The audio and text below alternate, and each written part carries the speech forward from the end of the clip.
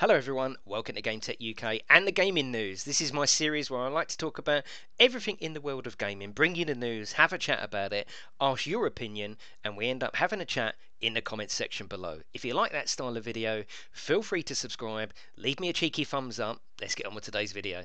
Some PlayStation VR news, and not good news either. Starblood Arena have released details via their official page that Sony is pulling support on all online play in this game in 6 months' time. I've played Starblood Arena quite a few times on the channel. It's a great little game, a real showcase for the PlayStation VR, but it means this July you won't be able to play this game at all.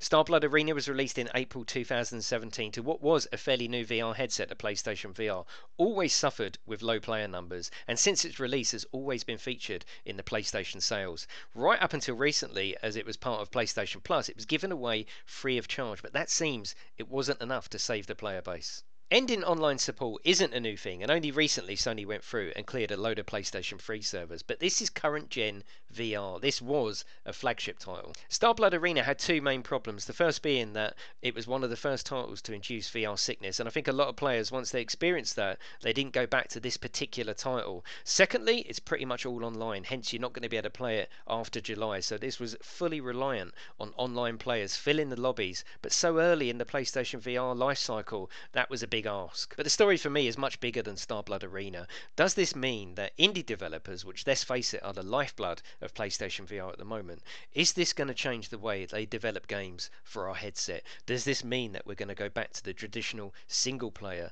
Is it going to halt the progression of online mode within the PlayStation VR headset? Is it going to change the way we purchase as gamers, as consumers, as well as evaluating all the features within the game to see whether it suits us? We now have to consider how long the game is actually going to work for. So what do I think of this news? Well, to be honest with you, I think it's a really poor showing on Sony's part to end support for Starblood Arena, a title that I paid full price for upon release, and now I'm being told by Sony I cannot play the game at all. Does this mean that our favourite 2D and VR titles that aren't popular have just been given an expiry date? As always, the most important part of this news video is what you think. Do you think I'm being too harsh on Sony for ending online support for Starblood Arena? Did you even play the game when it was given free as part of PlayStation Plus? Now we've got this news that Sony are looking to shut down unpopular servers. What game springs to mind that may be possibly given an expiry date? Thank you for watching, everyone. Feel free to leave a comment, get involved in the discussion in the comments section below. Top right will be a playlist popping up of all my other news videos. Feel free to check them out. That is it, everyone. Have a lovely day, and I'll see you in the next one.